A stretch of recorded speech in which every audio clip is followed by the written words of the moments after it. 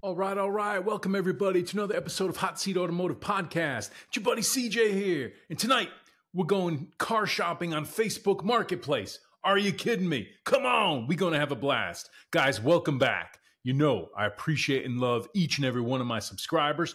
Thank you for being a part of the channel. If you're new, give me a like and subscribe. Leave me those comments. Around here. We talk about cars. We talk about the automotive industry. We talk about all the things that real automotive enthusiasts are interested in. Automotive events, automotive manufacturers, cars. Real gearhead talk. People, you know it, and I know it. This is the place to be for that real gearhead talk. Welcome back, everybody. Let's go ahead and get right into this. Listen, it's Saturday night in September, and there's a bunch of guys right now who are watching college football. You know, and maybe their teams are losing and they're not doing real well. Not us. We're winning tonight, guys. We having fun because we're looking at cars. So if your college football team is not doing well so far, hang out with your buddy CJ. I'm going to get you lined up with the right car. As an automotive enthusiast, you're going to be part of the club. And you're going to just take your fall season to the next level, regardless of how your college football team is doing. Come on. We having fun tonight. Let's get right into it. Tonight, guys, what I've done is I've picked a few listings right off of Facebook Marketplace. I have not studied the listings. I just very quickly identified a few that looked interesting to me. And I want to come on here. I want to talk to you about them. And listen, this is what we do, isn't it? We look at Auto Trader, and we look at Bring a Trailer and eBay Motors and Facebook Marketplace. The thing I like about Facebook Marketplace, it gets wild out there. They be wilding on Facebook Marketplace. Like, you never know what you're going to find on Facebook Marketplace. The good, the bad, and the ugly. And we're going to look at some of that tonight and have a bit of fun. My intention is not to throw shade or hate on anyone's car or their listing. Heck, if anything, I'd like to help promote these listings. These listings are live right now on Facebook Marketplace, you know, Saturday, September 7th, 2024. So if you're interested in any of these cars, go out there and find them. I'm just going to tell you what I think. I'm always in the market for cars. I'm like you. I'm always looking. And I like talking about cars, and I know you do too. So come on, let's go ahead and get right into it. Those are the only rules. I pick listings kind of at random, things that look interesting to me. I don't study them. Then I come on here, and you guys know how we do it around here. We just talk about it. So leave me those comments as we're going along. But listen, guys, let's look at the first one here together. Guys, what are we talking about here? Pontiac Fiero GT. 1988. This fellow is in Memphis, Indiana. Who knew there was a Memphis, Indiana? This listing is live on Facebook Marketplace right now. 88 Pontiac Fiero GT, which was a premium trim model. This was the last year of the Fiero. They ran from 1984 to 1988, I believe. This car was a bit controversial, I'd say, in hindsight, and maybe viewed overall unfavorably and not as a success. You know, I think it was a bit of a technology revolution when it came out as sort of an economy two-seater for Pontiac with moderate to mild performance.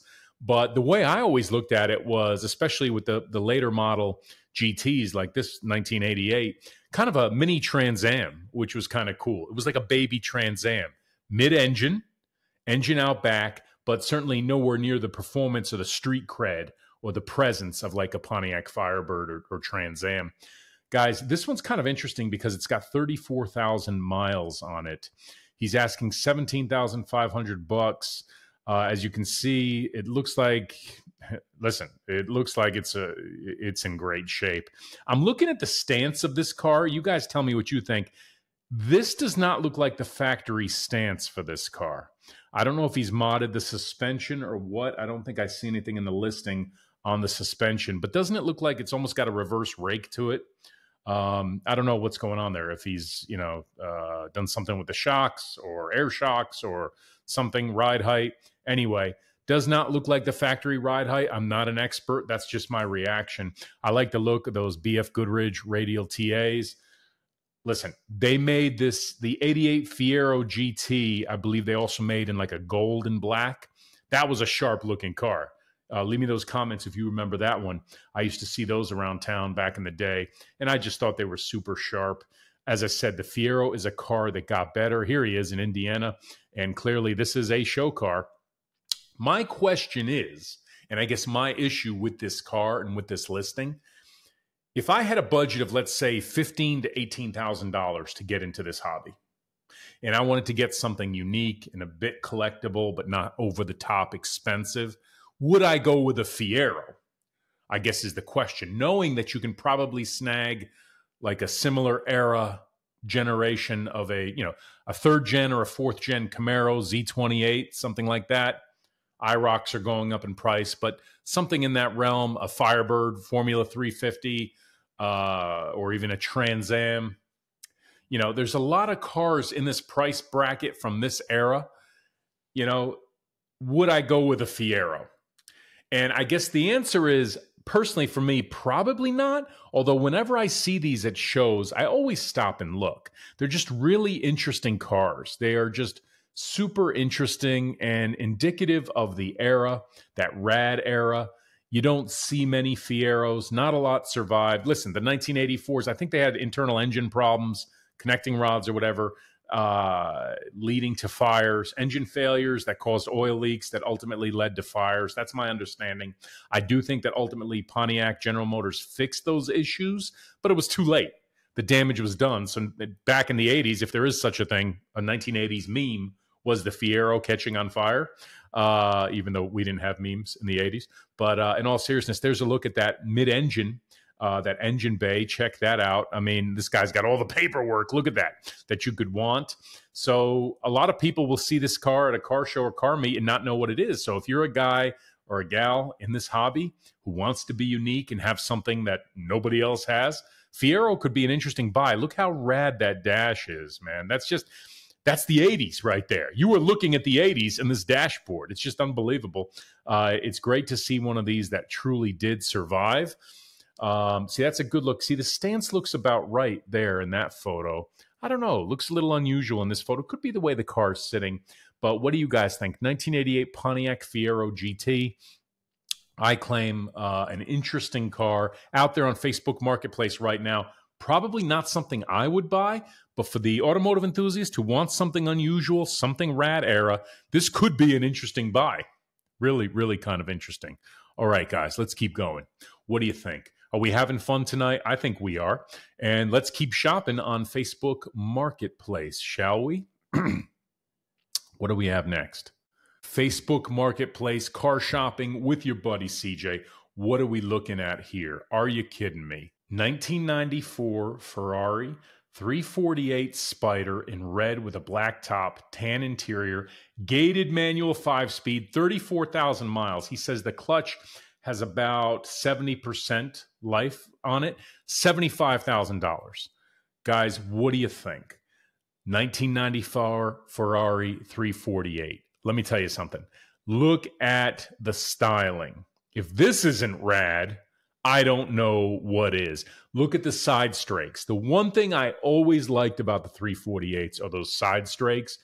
This is kind of an unusual, controversial Ferrari. I think there are a lot of folks who don't have a lot of love for the 348s. I actually think they're really cool. Look at the pop-up headlights. Look at the wheels. I kind of like the Spider. You put that top down. This is a great cruiser. You've got the 5-speed gated manual Ferrari. What more could you want?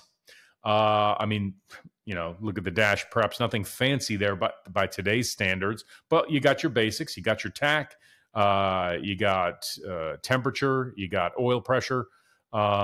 Listen, and your speed up to, was that 200 miles an hour? Yeah, right. Not in your 348. But anyway, guys, let's keep going. What do you think here? That gated manual is probably one of the coolest things about this car. Look at the interior. Still, I'd say that leather still looks good. Those seats just look comfortable, don't they? I got to say, those are fulsome seats as I look at them. It still looks like a car I'd want to go for a drive in. You know, some of these cars from the 80s and 90s, they have not held up well. You know, I always think about like a third gen Camaro or a fourth generation Corvette. I'm not hating on Chevy, obviously, but you know, those cars, especially the early ones, those interiors did not hold up real well. General Motors, a lot of the Chrysler stuff was the same way. This Ferrari, I mean, look at that interior. I don't know if it's been redone or not, but looks like it has held up, and those seats just look so super comfortable. Of course, you've got a frunk in this car. Now, look at the view from the rear end, you know, just so wide. It's got those louvers on the taillights. Come on, guys. What do you think? Is this a Ferrari you would consider for 75 grand? Is he firm? I don't know. He says he's sorry. He doesn't want anyone wasting his time on these low ball offers. I understand, brother. Trust me. No leaks, tons of thumbs up everywhere I go. This is one of those cars where you're going to get a lot of thumbs up. I believe this guy. Where's he out of? He's out of Rio Verde, Arizona. And as of today, September 7th, 2024, this car is still available. He says he's got a new AC pump and filter dryer, new front and rear brake pads, new e-brake, and new battery. So, you know, I'm going to say something that is probably common knowledge. Here's a little video the guy made. Pretty cool. I'm going to say something that's probably common knowledge, which is that when you buy a Ferrari like this, 1980s, 1990s Ferrari, you got to be concerned about maintenance, or at least aware, eyes wide open. Whoa, I hit my microphone. Eyes wide open when you buy a car, an exotic car like a Ferrari from this era. Is the engine going to have to come out for certain maintenance? What about belts? What about clutch? Okay. What about electronics issues from this era? Wiring issues? Listen, I don't know. I've never owned a Ferrari from this vintage, from this era, but this is the type of thing you'll have to do your homework on. And, you know, I always say when you buy a car like this, don't rule it out necessarily if you know there's some risk with maintenance costs, but make sure that you keep your reserves, knowing that if I buy this car for $75K, knowing it's an old Ferrari, one, I'm going to have to find someone to work on it. And then if something breaks or something goes wrong, that could be a $5,000, $10,000, $15,000 nut. Okay? These can be expensive issues. Something with the top, an electrical problem, a drivetrain problem, engine failure. You know, these are things you have to think about. But as long as you take all of that into consideration, and as I said, you go in eyes wide open, you'll be okay. But definitely be aware of those things. You know, I don't know if it's just the photo or if I'm seeing what I think I'm seeing, but it looks like the paint could use a correction. That could just be the way that the light's reflecting. In other words, doesn't look like perfect paint. I mean, the car is what, 30 years old now? So nowhere in here does it say it's a perfect show car by any stretch, but just you know, as much as I can tell from photos, I think one of the things you might want to do with a car like this is have the paint corrected, polished, ceramic coated, all those things. It's just a heck of a throwback. Look, one way to look at it is $75,000 or so, and you've got a Ferrari, and you will be the only person in your town with a Ferrari 348, guaranteed. Go to any Cars and Coffee in your town and pull in. You're not going to see another Ferrari 348. If you do, it'll be a rarity. You know, unless you're in certain towns in California, maybe. But no, in all seriousness, an incredibly interesting, cool, vintage, exotic car, $75,000 right now on Facebook Marketplace. Guys, what do you think? Let's keep going. Are we having fun tonight? Yes, we are. Leave me those comments. Let me know what you guys think. I like doing this with you guys every once in a while, just kind of doing some Facebook Marketplace shopping. And let's keep going, guys. What are we looking at here? Guys, Ford Taurus SHO. Who knows what the Ford Taurus SHO is? In the mid to late 80s, the Ford Taurus was anything but a cool car. The Ford Taurus was like, oops. Let's go back in here. The Ford Taurus was basically, you know, your grandfather's car in a sedan form. Or, you know, in the station wagon form, this car was like, you know, the ultimate family car. I mean, there was nothing cool or performance oriented about a Ford Taurus. This was basic transportation. This was regular traffic in the 80s. So what I like about the Ford Taurus SHO is that it's a true sleeper and a true factory hot rod in every sense of the word. What they did was they took this nondescript, average family car, the official car of like the middle-aged guy commuting to work, the Ford Taurus in the 80s, and they put a hot engine in it, hot drivetrain, some aggressive styling cues, and they came up with what I consider to be one of the ultimate sleepers from the 80s. You could argue about the Grand National and some of those other cars. Grand National was really extreme. This car was another one which was just really unique. And I claim has some serious street cred even today. First generation Ford Taurus SHO sedan. These had a V6 produced by Yamaha. Did you know that? How many car guys know about the Yamaha-derived engine in the first generation Ford Taurus SHO? Car guys, if you don't know about the first gen SHO, you need to learn about it. I remember when these came out, we would look for them. You could tell, if you could see in that rear bumper, it's got, it doesn't have, badges or anything that really stand out. It's very subtle. It had on that rear bumper an impression of SHO, the letters SHO, as well as on the wheels, on the wheel covers. Very subtle badging here. You see there's a spoiler, but, it was also sort of unique colors, as I remember it, from the factory that indicated it was an SHO in addition to the dual exhaust. So there were certain styling cues that you could pick up on to say, oh, wait a minute, that's not a regular Ford Taurus. No, this was the Ford Taurus SHO. I believe, correct me if I'm wrong, guys, they were available in a manual. I don't know if all of them were manuals. I seem to remember something that maybe it was the first couple years with that Yamaha high-performance engine, dual overhead cam, and whatever the heck else it had. I don't remember all the details. I think it may have had like 24 valves or something. But what I will tell you is I want to say that they were available solely in manual at first and then maybe eventually in auto. But these were, high-performance factory hot rods of the era. If you think about like a Dodge Charger SRT, in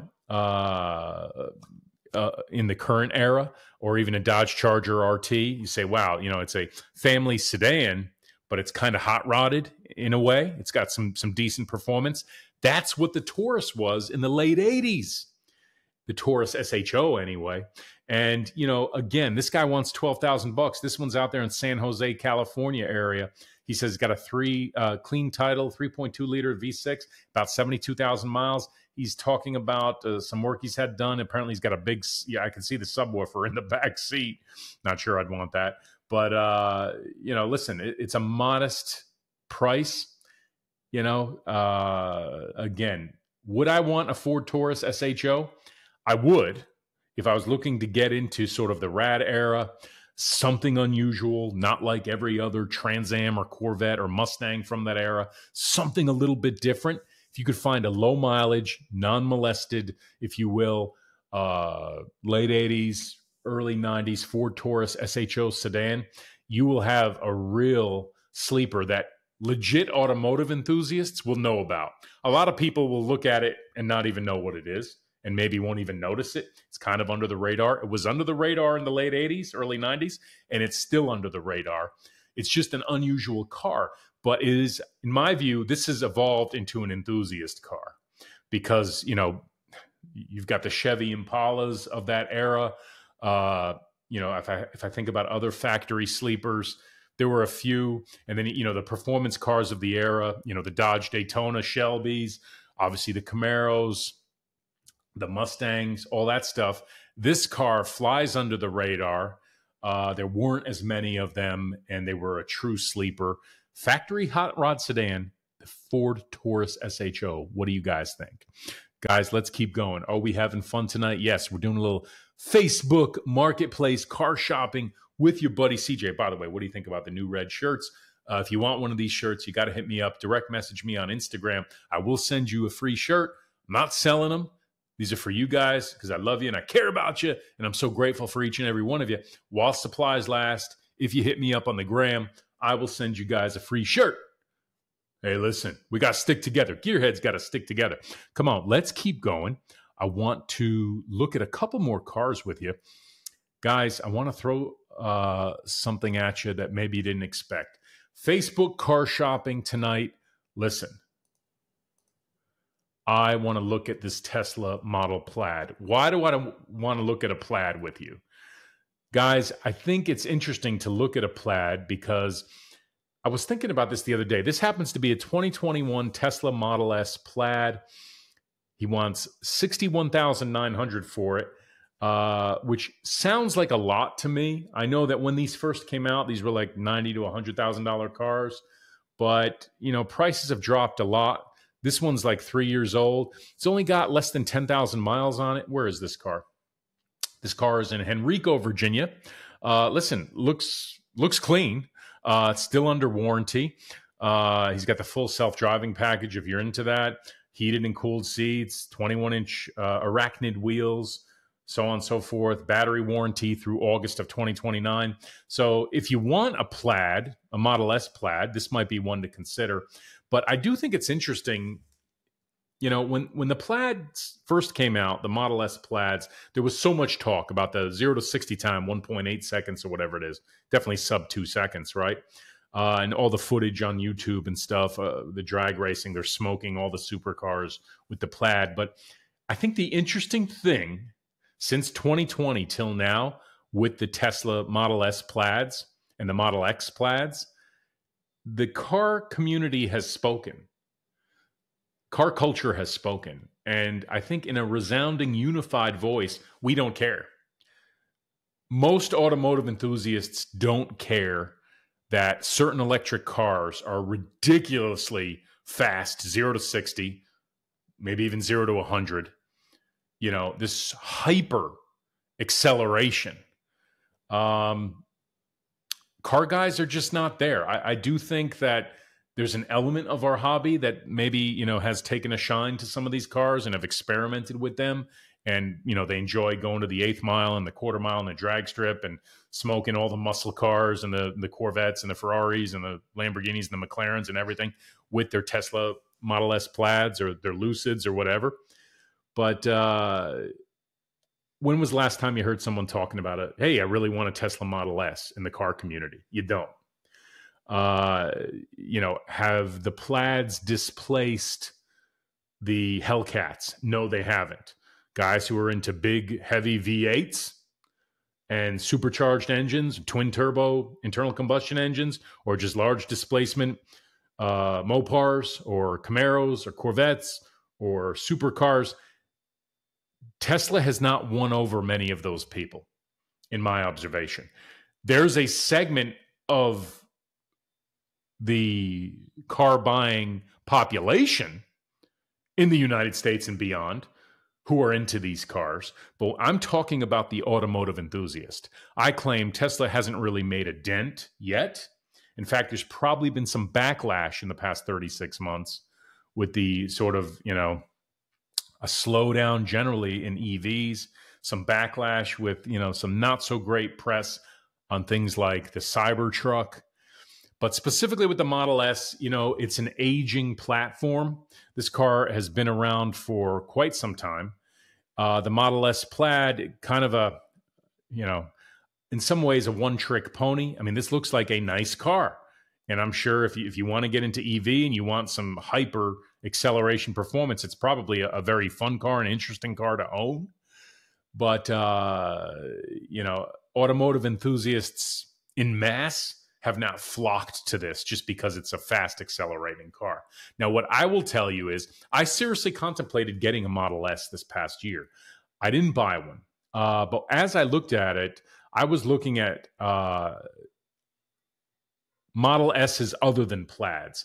I wanted the range. Range was more important to me than just ridiculous acceleration 0 to 60. Listen, they all have ridiculous acceleration 0 to 60. If I was going to get a Model S, I was going to get one with optimized range and something still under warranty. I'm doing some road trips and stuff, and I thought it would be a fun experiment. I would not go for this car only because if I was going EV, and you could see it's got the yoke. What do you guys think about the yoke? Leave me those comments. I have not driven a Tesla with the yoke. I've only driven a Tesla with a regular steering wheel. I wanted to really optimize range. And with the Plaid, while you get the ridiculous face-melting performance and acceleration and some of the little aggressive styling cues, you do not get the optimized range that you can get from other versions of the Model S. And I'm not an expert on all things Model S, but like the dual motor, long range, whatever, the newer ones have the better batteries. This one is newer. It's got the better infotainment as a 2021. I believe it was around, don't quote me, 2019, 2020, when they started using the better infotainment, the bigger and better infotainment. So listen, if you wanted a Plaid, this might be one to get, still under warranty. But for me, definitely not the car. And if I was buying a Tesla, I would not go Plaid. I would go with a Model S, goosed out with all the options, but optimized for range. So guys, let's keep going. I got one more for you. I'm going to pull up my last Facebook Marketplace. So check this out. 1975 Pontiac Grand Prix, 10,500 original miles. Guy wants $15,000 for it. This is an interesting old muscle car. It's got the 400 cubic inch Pontiac engine. Some might say this is when we started to get into that malaise era with emissions, where you had these large displacement engines with not a heck of a lot of horsepower and performance. And I think this car, I don't have the specs on it. This is out in California also. I don't have the specs on it. This car would fall into that category. Like, you are not going to get, that throw you back in the seat, high performance out of this car. Emissions probably kind of killed the performance in this car. You can wake it up. I mean, it's 1975. You can probably do some bolt-ons and wake it up and bring it around. But then again, for a car with only 10,000 miles on it since 1975, maybe you want to keep it as a cruiser and driver. You can see, indicative of the era, it's got these bumper pads, these bumper brackets that you just don't see anymore. That was part of regulation back in the day. You can see the two-tone paint. I do like these wheels, these Pontiac wheels from that era. Look at the interior. Can we all just agree that Pontiac, in terms of 1970s and 1980s General Motors cars, guys, hard to argue, Pontiac had some of the best interiors, even into the 90s for General Motors cars. I think they captured that sporty element with a bit of luxury, kind of a luxury sport type vibe with the Pontiacs. And here in the Grand Prix, you're definitely seeing that. It's a two-door car. Those front seats fold forward, and you got that huge bench seat in the back. Look at how plush those seats are, that velour, that fabric. I'm sure this thing rides like a cloud. Look at all the round gauges on the dash and the air vents for the heating and AC. Big old door. This is the adjustment for the mirror. You got those old General Motors door locks. You got the power windows. It's just body by Fisher. You can see it's body by Fisher. You don't see that anymore in any cars. Guys who know your muscle cars know what I'm talking about. But guys, this car is interesting because you don't see many 1975 Pontiac Grand Prix. You'll see a lot of Chevelles, Impalas, Oldsmobile Cutlass, GTOs. How many 75 Grand Prix do you see? Not too many. Not many survived. A lot of these ended up in the scrapyard. And it's not a super desirable car. Look at the turn signals on the dash.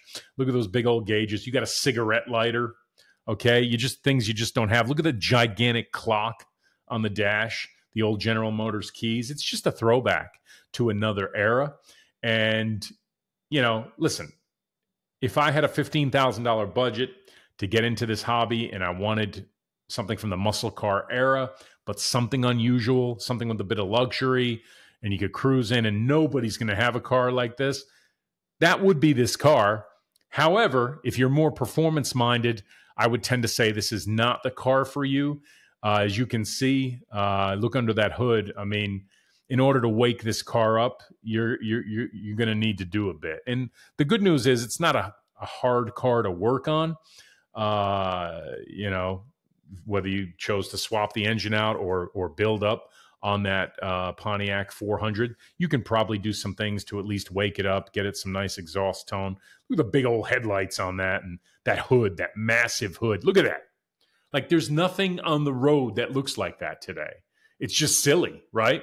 And it's kind of retro cool, but you got to be into that 70s era. It's not a 60s car with some of those classic, you know, the best of the muscle car era. And it's not early 70s. It's like mid 70s. So, you know, this car is not for everybody, but interesting in that it's a survivor with low mileage, and there certainly aren't a lot of them. Would I spend 15 grand on it? Probably not the right car for me.